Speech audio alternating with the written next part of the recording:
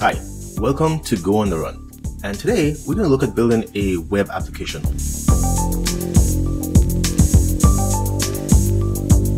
So far, or in the previous video, for example, I showed you how to do a RESTful endpoint. But I imagined that somehow you had some REST client that would connect to your RESTful endpoint. Today, we're going to work on such a client. We're going to build a simple client that uses our RESTful endpoint to both create users and to get the total number of users. Here I am in my Go on the Run directory, and I'm going to start off with the last project we did, which was the Net HTTP API project. I'll copy that because I still want to create a full web application, which includes both a client and server. So two parts. So I'm going to start with that code, make that my server or backend code, and then I'm going to add the client directory to implement our front end, which is just going to be a very, very simple HTTP client. And so I'm going to write there using some HTML, CSS, and JavaScript. I'm going to call this part 1 because we're going to be doing several parts of this web application. As I said before, we're going to create two directories. We need one for our server and we need one for the client, the front end. So we have front end and back end. So let me just create two subdirectories and I'll move the main.go and the API directory into the server directory, and the client directory will create for our front end. So I don't need to do anything with the server right now. So I'm going to work on the client. I'm going to start by creating an index.html file. Again, writing a simple web client. I'm going to use some templates, code snippet that's already available in Visual Studio Code. So I'm just going to select that by typing HTML, select this set of HTML5 code, and then give my web application a title. And here I can see it's already loading a style sheet and JavaScript file. So I'm going to leave that. I'm going to create those files in a bit. So let's put some text in the client area. And now we have a simple web file. Now we just have to worry about how do we run this? Well, before we do that, let's add our main.css and also our main.javascript file. Let's try and run this so we can open it in our web browser. So one way of doing that is to use Python module, the simple HTTP module in Python. And of course, we have to change to our project directory. Let's just change to the client directory because that's the only thing we want to serve, and run simple HTTP server from there. So now that's running on port 8000. We can open up our web browser and go to that port and see our application running. So let me drag a browser on the screen and show that the application is running, that we can access our simple web client using a web browser. This is our application running, and it makes sense. We fired up a web server to serve up the contents of that directory. And so we have an index.html file, so that works fine. If we zoom in a bit so we can see this. Okay, what if we make some changes? So I'm going to add some text, and now I'll wait for it to save, and I go back to my web application and I refresh. And so as I develop, every time I make some change, I'll need to keep refreshing my web browser. So I don't want to do that. Instead, I'm going to install a plugin here called Live Server, and it's by Ritwick Day. I hope I'm saying his name correctly, but that is one that you can install. There are probably others, but this is the one I installed. And it tells you exactly how to launch it if you have a project with an HTML file. So notice that I do not have the Go Live button shown here on my screen because when I open my project in Visual Studio Code, at the time, I did not have an HTML file. I created an HTML file after the fact. So if I exit my project and come back, then you'll see a Go Live button at the bottom of the screen. Big enough screen, this is great because then you can show enough of your web application as you develop, and you can just focus on coding, and then you could glance and see the result without having to go click on refresh and so on. So it does really help. All right. As you can see, now when I make changes to my HTML file, my web browser updates automatically and I don't have to click refresh explicitly. So we now have our index.html file. And what I like to do is pretend that I'm writing a web application. I have a logo or something. I have some action button on the top left. So I have like this header bar. And then I also have a place to show the total number of users. Eventually, what I'm going to do is add a place to submit in new users. But at first, let's try and just get the number of users that's currently in our database. So for that, well, we don't have a database yet, but let's try and get the number of users from our RESTful endpoint. I'm going to start out by creating a header section. So I'm going to use a div for that.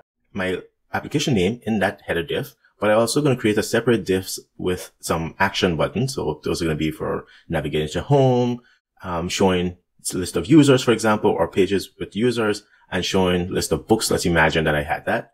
Of course, I don't have that right now, but you can see from this, it's not displaying quite how I'd like. Like I would like to have the logo on the top left and the action button on the top right. So I'll go to the CSS file. What I first like to do is put margin for the body element. So that took effect and you can see it loading there. You can see the result. The next thing is I want to focus on the header. And for the header, I want to put some margin at the bottom. That's so that nothing else that I add comes too close to my header. All right. Then I want to focus on the menu. And so I'm going to reference the menu ID for that div. And I want it to display inline instead of a block. If you don't know any of this stuff about CSS, don't worry. And then I want it to float over to the right-hand side. Like I said, I want the menu to be on the right. So if I go back and I look, this is sort of what I want, but something looks wrong here. I want to change that to make the heading 3 not display as a block element, but rather inline. So I'm going to change its display property to inline. And once this is saved, you should see that we get the result we expect, which is exactly this. So that's all for the CSS. I don't think we need to do anything more with the CSS. If we want, we can just close this to get rid of it. Going back to our HTML, the thing that I want to add, like I said, is the ability to display the number of users that we have in our database. So let's create this main div where we're going to put our main content using a span with an ID so that I can reference this element in JavaScript code when I have a value to update. So I'm going to make a request to the RESTful endpoint and I need to know which part of my HTML to change. So by having the span here enclosed this number 5, which is the total, well, I'm going to call that user count. And that is the element I'm going to target for change from JavaScript code. This is what I want. I want that when I click the button update, it should go fetch the number of users from our RESTful endpoint and then update the user count span. We need to write some JavaScript. One of the things I like doing is putting my JavaScript to load last instead of early on in the document. So I tend to move all JavaScript to the end of the HTML and make it the last set of elements before the body element. So I'm going to go run the application. But before I do, I want to install our package. And since we have moved things around a bit, I had to go to the user directory and do go install to install that package. Now I can rerun our application. Our endpoint is listening. I can go back to our web browser. And what I want to do is be able to click update and have the value change from 5 to whatever. But let's do some testing first. So I'm going to use Postman as my RESTful endpoint tester. You can use REST client. REST client and Postman are both utilities that you can use to do RESTful endpoint testing, and they're free. So search for them, install them. But here I can send a GET request. And as you can see, my application returns an empty array, which we expect because we just started our application. So we don't have any users. But if I do post request instead, and I'm going to select body, and I want to use not form, but rather raw. And the type of thing I want to use JSON. I want to submit a JSON body. And so let's create a JSON document to represent a new user.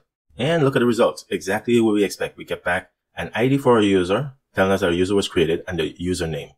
Okay. We can then do a get and we get an array of that user. Let's create another user. Just as we expect, everything is working just as before. And of course, if we do a get, we get a list of users, which is exactly what we want in order to be able to determine how many total users we have. So we need to fix this so that when we do click the update button, we get the total number of users changes from this value we have of the default value of 5 to whatever number of users we have in our database. So let's write the JavaScript. So we're going to create a function, which we can call from HTML. And let's call this function get users. What does this function do? The function needs to submit a request to our server. For that, we can create an object called an XML HTTP request object, right? We're going to make a AJAX request to our server. So AJAX stands for Asynchronous Java and XML. So we're going to make AJAX request. And one of the things we need to do is be able to use this XHTTP object to send a request to our backend. The request type that we're going to send, of course, is a get request. We're going to call the open method on the XHTTP request object and pass it the HTTP method we're trying to make, which is get, the URL, which is where we're going to connect to. And in our case, we're connecting to HTTP localhost 8080/users/. That's where our API endpoint is for users. And we're doing a get request. And the true parameter, the third parameter, is whether we should make an asynchronous call or not. This refers to the fact that if we do a synchronous call, then we'll block until the request completes. Whereas if we do a synchronous call, then we don't have to wait until the request completes because we don't know how long it's going to take. And what we can then do is register a function that will get called once the request completes. And we'll write that function next. So we have the request open, then we can send it. Call by calling the send method. This will send our request, which is asynchronous, but we still need a way to know when the request completes. So now we have to define a function that will get called when our request completes. The function we're going to define is going to be saved on the property on ready state change. And so whatever function we have defined here is going to get called every time the state of our HTTP request object has a change. One of the change we're looking for is to see if the ready state is equals to 4. 4 means that the request was sent and there was a response. And we also want to make sure that not only was the request complete, but that the status was 200 because the request was complete, but it could be like a bad request, like 400, for example. And so we don't care about that. We want to handle the case when it's successful.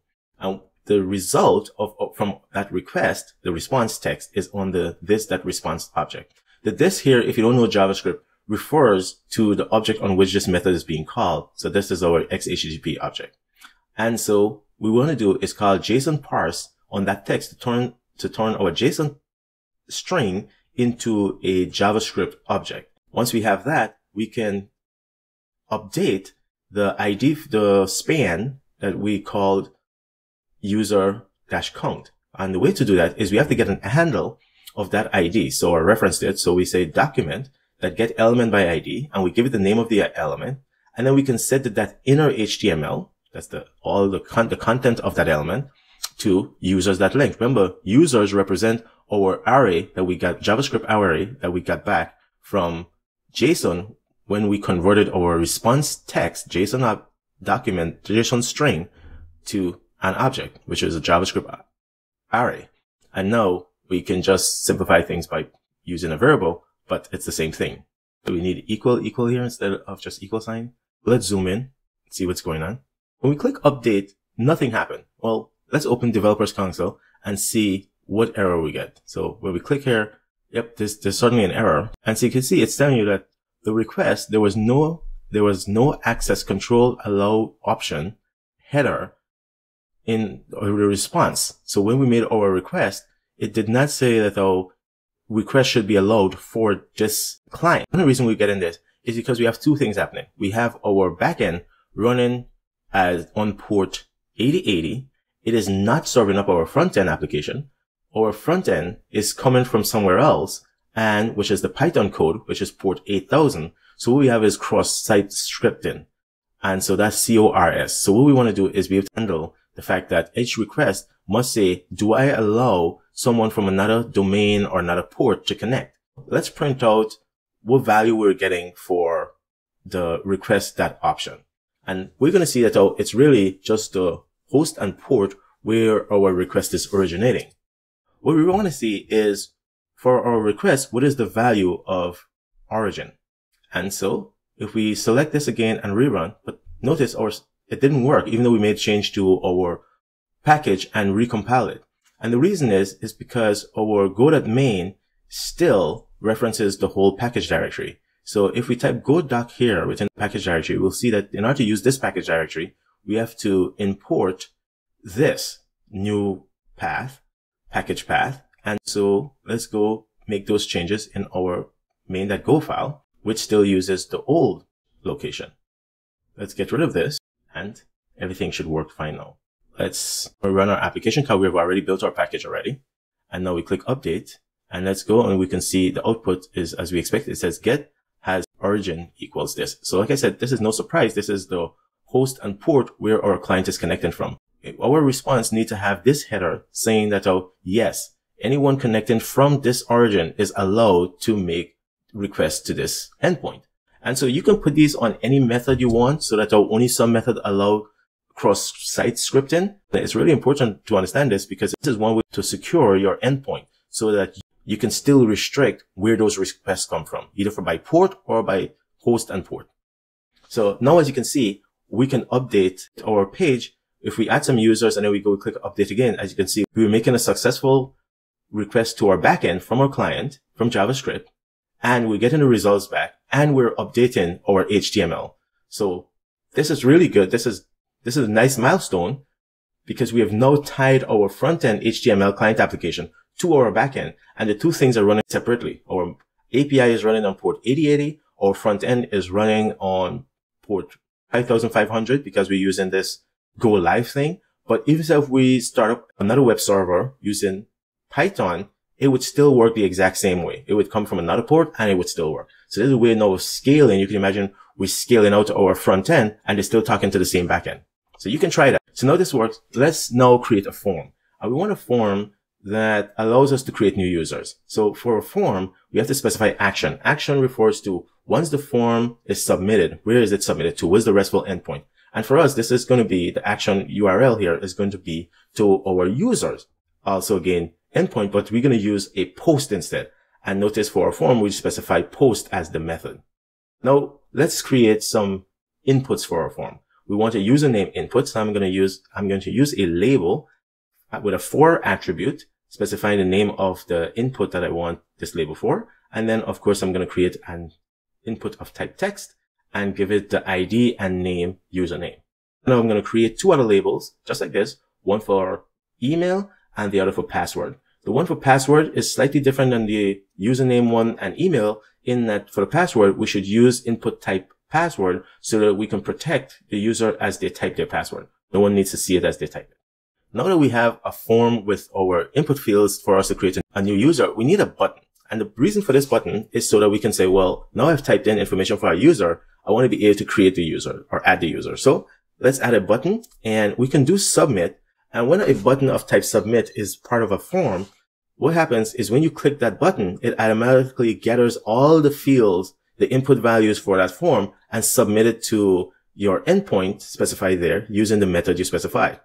Well, what this also means is that the web browser sort of redirects to that endpoint. So we don't want that. You can see from our application that we are getting a post. We don't know exactly what is submitted, but we are getting that post request.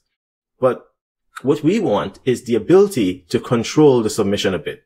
And so let's just use a simple type of just button. And what we're going to do is we're going to use this the same way we've used our button to update our form, which is on click. We're going to call our own method called add user, for example.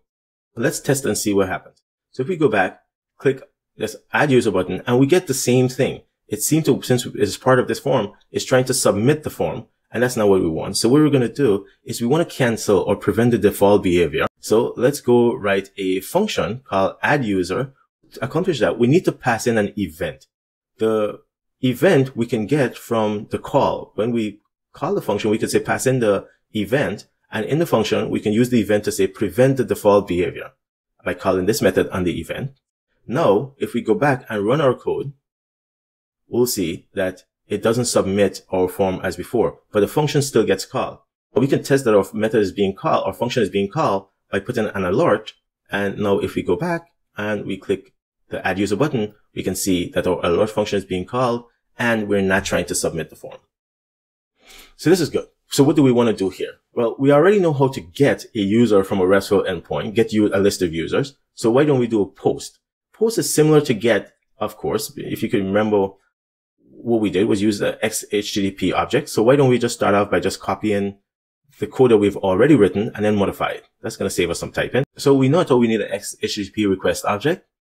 We also going to need a callback once our request is successful. What should we do? Well, if we're going to post and add users, I would say at the end of it, we want to update our total user count. So why don't we just call the function we already written that does that? So that's easy. If we have successfully created a new object, we should just automatically update the UI to reflect this. And instead of doing a get, we want to do a post. Now, when we go to send, instead of simply doing send, we have to send with the data that we want for to post. And so that's going to be just this data we're going to eventually create. How are we going to collect the data we want to send? Now, remember, we have these inputs in our form. So if we can just look them up and get access to our input elements, just like how we have access to our user count element, we can look up the other elements like username and we can print it out and see what we get. We can click update, that still works. And of course, if we click add, now we see that, oh, there's a problem. But notice in our output, we also see that we have input of type user. You input with the ID user. So that's what a pound means, so ID user. And if we scroll through the list, looking for which property has the value we're interested in, we'll see that it's not the name. We know the name is username. What we're looking for is the property that has Jane. And there it is. Property value has what we want. We can now create several variables to save the values from our form input. So we're going to create for username, email, and password. So now we have our values from the form. We're going to create an object, which is essentially like a dictionary or hash map, which says that we have a property username with a value from username, a property email with a value email, a property password with a value password. Now let's create a new object. So populate our fields, click add again. And this time we can see that we have a problem with property value. So where is this coming from? And oh, that's because we have an error here. So let's try this again. And we click add user and we have a post request, which it looks good, but somehow it says it was unsuccessful, which means we have a 400. So if you remember when we wrote our code, our API code, we had, if you couldn't decode into a user object, then you should list it as a bad request. Let's use the IOUtil read all function to read the data from our body and see what was being submitted. Why is it that we cannot parse this post data into a user object? Remember, we expect a JSON object. So let's make sure that we're getting a JSON object. We're going to use IOUtil read all to read the content of our request body. IOUtil read all returns two values. It returns a slice of bytes that it reads from the object that implements IO reader interface, and also an error. We don't care about the error for now, so we're going to ignore it and just save the slice of byte in this variable b. Since a slice of byte can be cast to a string, we're going to cast it to a string and print it out to see exactly what we get. Of course, we may change to our package, so we have to compile again, install it, and then we run our application. Now let's submit a new user by doing a post. And let's see what is it that's being sent to our backend. Well, we know this is going to fail. So it says that what we're getting is just square brackets, object. You know JavaScript, you will recognize that what we're really doing is we are actually just trying to send our object without turning it into JSON first. Well, we can use the JSON object inside of JavaScript to first stringify or encode our JavaScript object into a JSON string. And as we can see, now we're successfully encoding that object that we created into a JSON object. But our request is still failing because we have read all the data from our request body. So by the time our doPost method is called, there's nothing else to read. The request body is empty. So if we remove that line and again, build and install our package, and of course, we have to stop and rerun our application, we should expect now that our request should be successful. Our post request should be successful. And remember, for our add user, what we're doing is we're saying automatically call the update. And this is exactly what we have. We have added a user, and notice how our user interface automatically updates to say 1 and therefore 2. So now we have a full round trip of adding user and then calling a method to retrieve all the current users. It just so happened that we are just simply listing the total, showing the total, but we could have decided to just create a table and list them out. Now, we can get rid of the update button because we're not going to be calling that explicitly anymore. This is going to be done for us every time we add a user. We still have a problem though. We have this default value of 5. It would be nice that when our application starts, it first fetches the number of users from the backend. So when we do a refresh, for example, it fetches the number of users from the backend and put it on the screen. So I'll leave that as an exercise for you to do. You already have the method. All you have to do is figure out which event gets fired once your document load and put that in the code. And now you can call that same get user method and everything should work just as before. That's it for now. See you in the next video.